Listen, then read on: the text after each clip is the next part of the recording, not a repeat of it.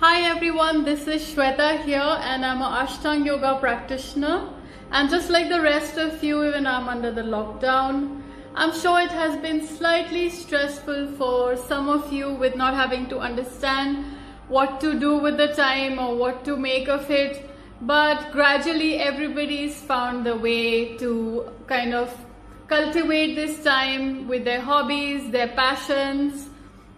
And actually we all have this amazing energy within all ourselves, and the point is how we put it to use. Do we make it into a negative energy or do we make it into a positive one?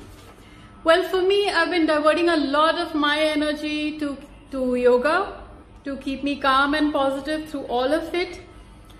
There are so many things about yoga that encourage me to do it.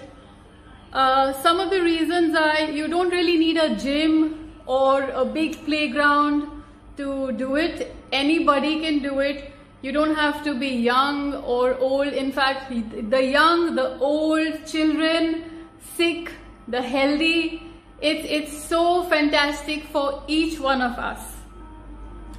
Then it's actually not even just a form of exercise. It's like a lifestyle. It cultivates so many good things into you. Every day that I get onto the mat, it's like a routine. It instills discipline into you. It instills courage into you.